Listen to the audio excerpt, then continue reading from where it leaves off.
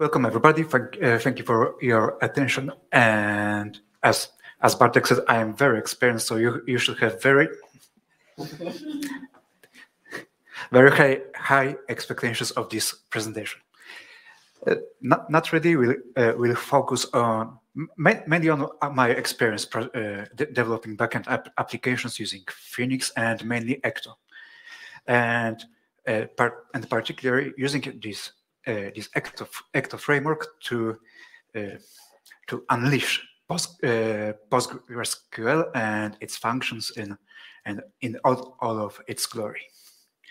Okay, so for a couple of years, I've been developing race applications, Django applications, and what I saw there were our RMs, which were using basically active record data mapping structures, which was fine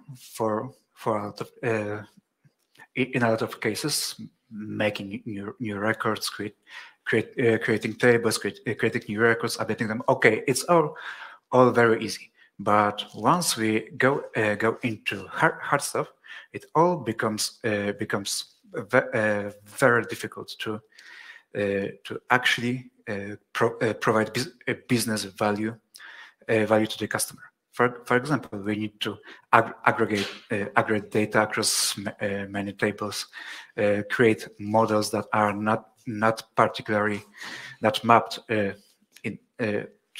one table, and or find statistics on across many records.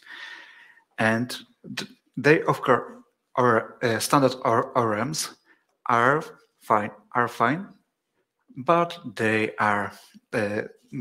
also have many downsides. But Ecto is different.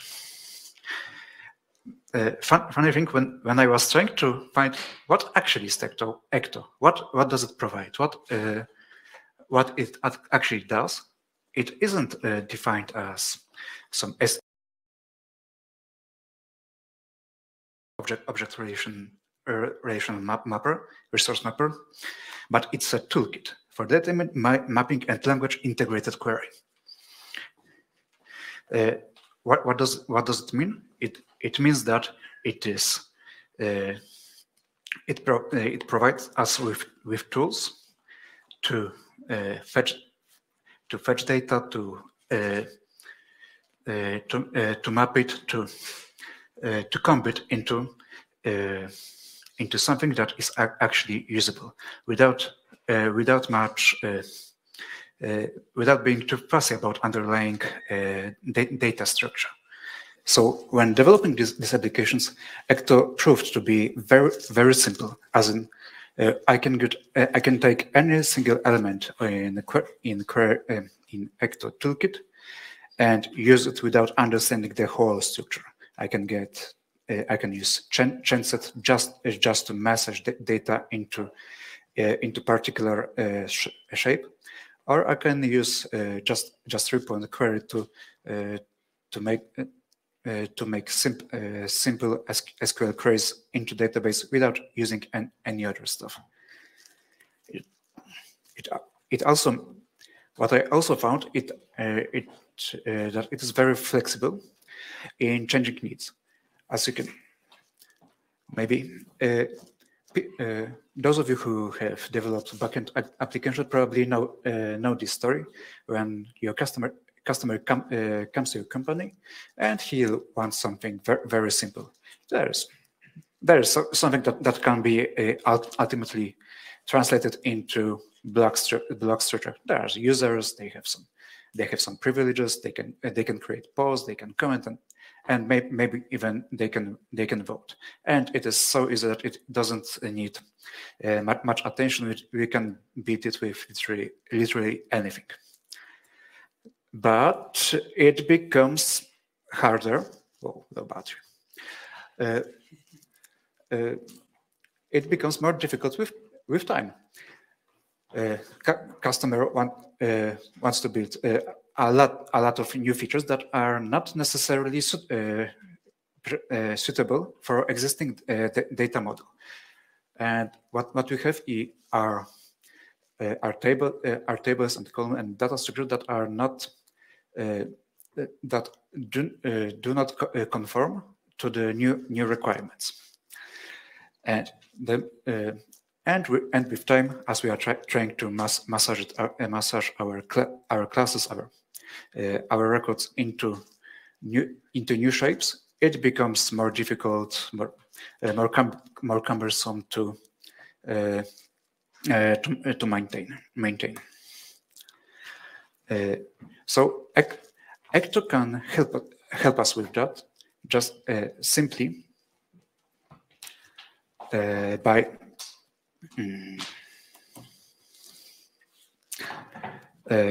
simply by allowing us to focus not on our underlying data structure, such like tables and columns, but to define our own data structures and structures that use data that has been beneath it. Instead of being driven by our schemas, we are using them for our purposes.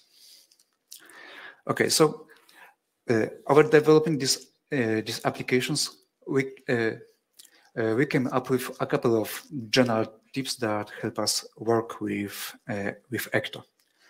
And these are the most general ones, which are keep schemas small and focused. What we have what does it mean? It means that instead of having large models with such like this, we have some standard user which defines all fields that are in database, or the columns are there. We have access to every single data from the row, and it always available accessible only through generally accessible methods, such as here all, which loads every single column from all the rows. And we are also and user becomes this Uber model that we use in every single context that may not necessarily be suitable. For example, well, let's see what we can do to make it a little bit better, a little bit more customizable. Okay, so instead of having one single file with user model, we have a couple of smaller modules which define user, which use user table, but they are all used in different contexts. So for creating accounts, we need just email and password in plain text, of course, and to start in database. There is no reason to bother it with some first name of other sensitive data, and accordingly, you can also use trend sets, which affect only this particular model, and are used in only this one context. So we don't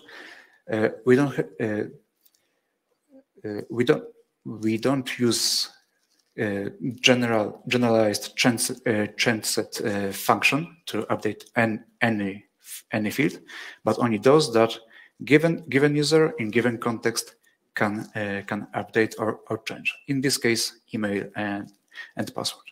But in other contexts, let's say what we are seeing are posts of the user that he has created, and we want to just display a couple of information about him. So we don't need email, we don't need password.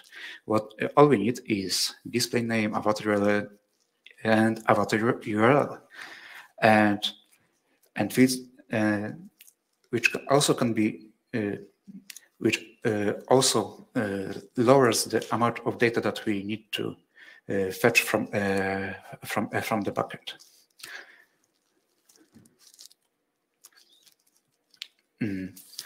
So what is also important is that this context that I mentioned, which could be, for example, creating icons, new sessions, creating a new post, or maybe just managing users, should be small and focused. And why?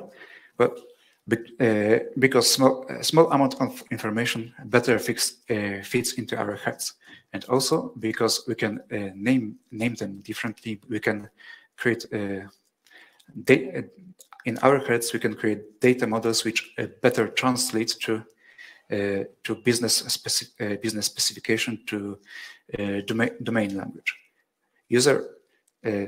This is very common problem that we have user model which does basically everything, but user doesn't really makes sense in the context of let's say account management.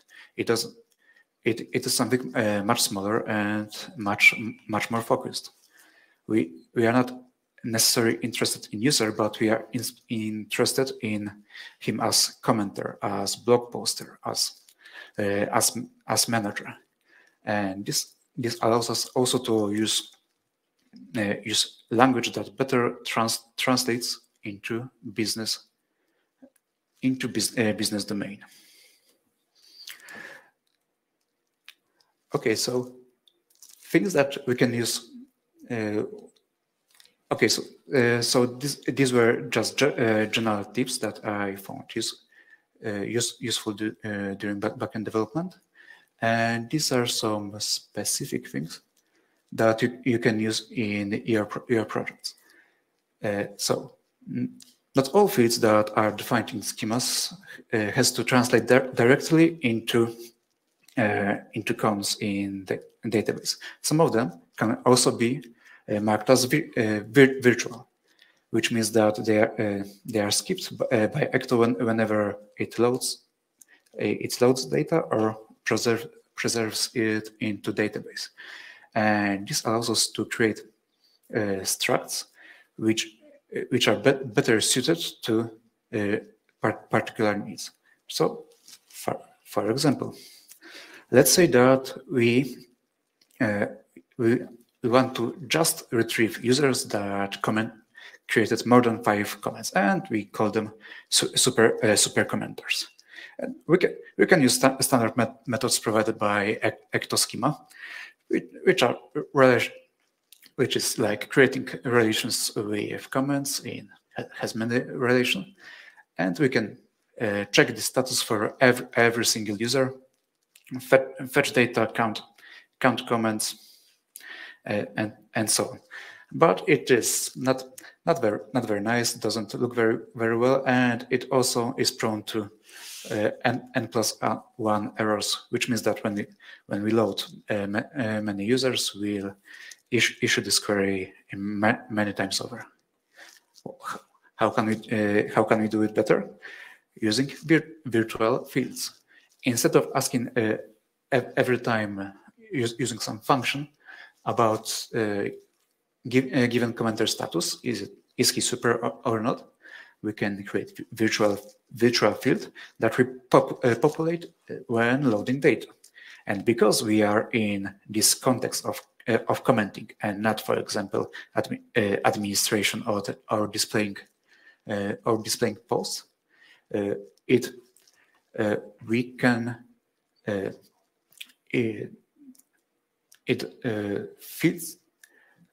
it makes more sense to have these fields as opposed to having it on this large user model. And we can populate this field instead of using for every user separately. We can do it at the moment of loading them from the database. And in this example, we can find all commenters which created more than 5 comments just using the database. just using database and use it as a subquery in general query that returns users. And by using select merge, we can populate this virtual field with data from a subquery which is not related to any particular column. This way, end user of our code, which can be developer, who can be you 1 year from now, or your colleagues, do not really care how this data is created, and it is whether this is stored in the underlying column, whether it is collected over multiple tables, or maybe using a new generated columns functionality in Postgres. All your colleagues care about is that there is field on this struct which returns data, which makes it much easier to develop to use these structs in front-end context. Okay, so what is about unleashing Postgres? It means that extending Ecto query APIs is much easier than in other frameworks. For example, in Active Record in Django, when many times we have to use handwritten queries to get exactly what we need. And Ecto provides a couple of functions and operation which, by default, that we can use from the get-go, but we can do more. We are not dependent on framework developers to keep up to date with database development. We don't need them to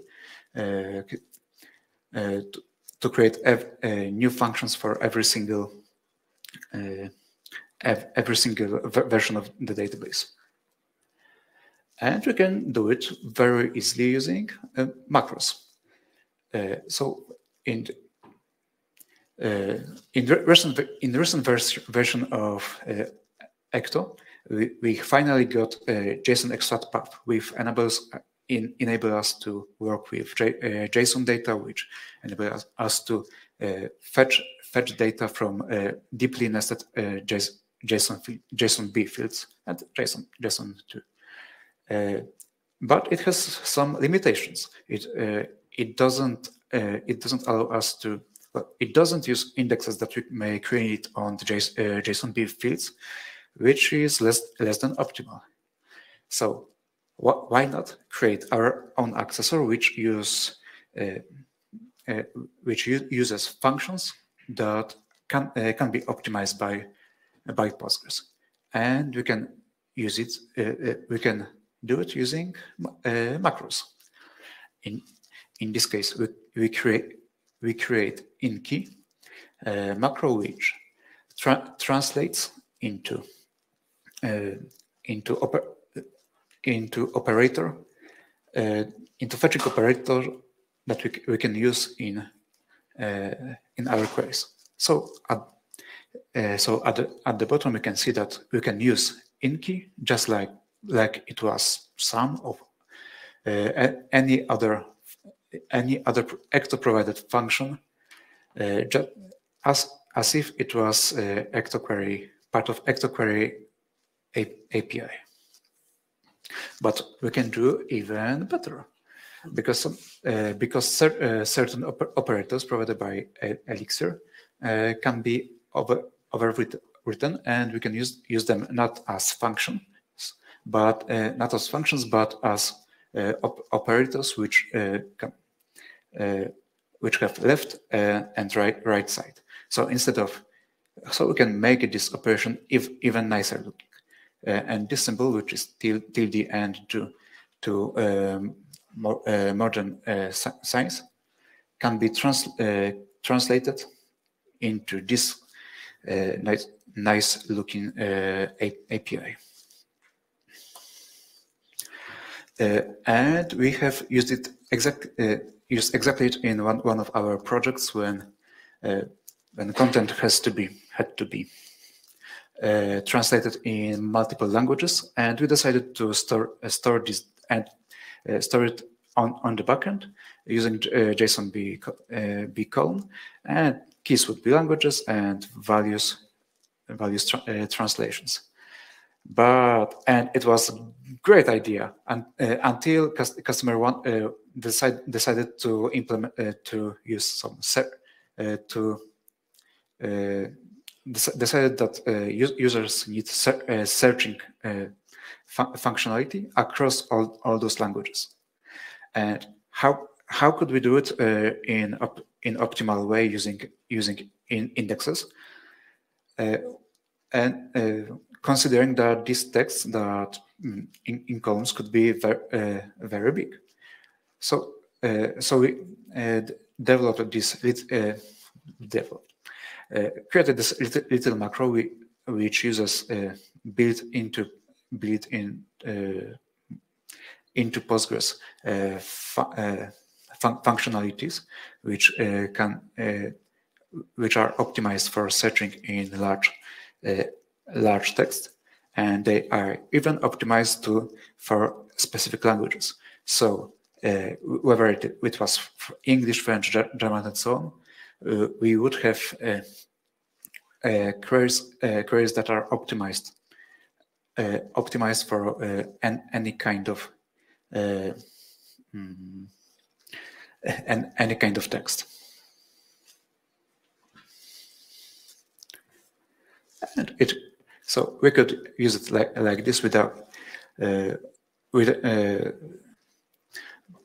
in optimized way without having to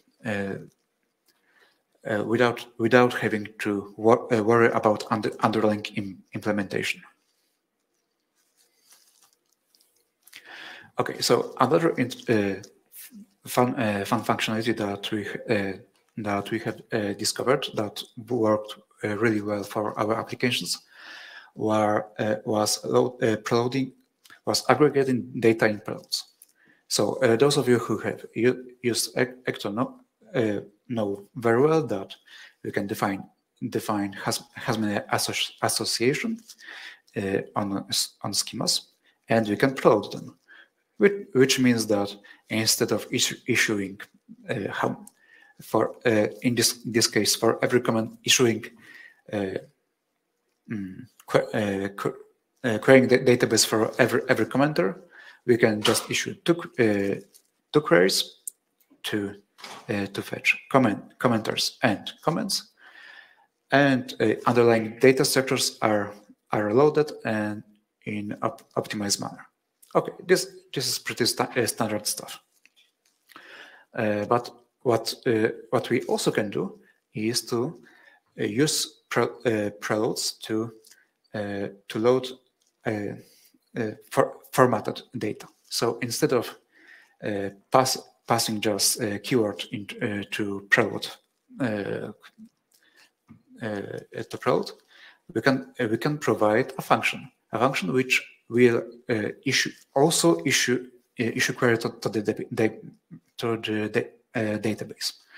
So what Ecto will do, it will load the parent data, fetch foreign keys, fetch primary keys for this query, and pass them to this function. And what we should do is to use those primary keys to find data to return data that we need. So in this case, in case comments are very long and we don't need the whole content, we just need the preview, we can instead of loading them all, we can use something else, which is preloading with function. In this case, short comment preload. This will fetch and this query will only fetch all the comments along with user ID in this, and shorten their description using Postgres internal functions. This way we don't have to transfer over the network the whole content of it, but only this particular fragment that interests us. Okay, so this was a very short presentation because it is just a taste of what Ecto can do when we think outside the box, outside our outside the minds that were formed by using active records. Instead of defining all those models, all those classes that fetch every possible data from the backend, which are dependent on those schemas, and make it very rigid. It forces us to always keep in mind what is underneath it, what is in database, what is in tables. We can think outside the box. We can think, okay, there is this data, and there's this data. We can use it, but the business domain that we have may not necessarily translate one-to-one, and it will be easier for us to name it, give it other name, fetch just a subset of this data, or fetch aggregated data. And this allows us to create applications which are much easier to develop, much easier to manage, and to think about, and of course create them faster and making fewer mistakes. Okay, thanks a lot. Thanks for your time.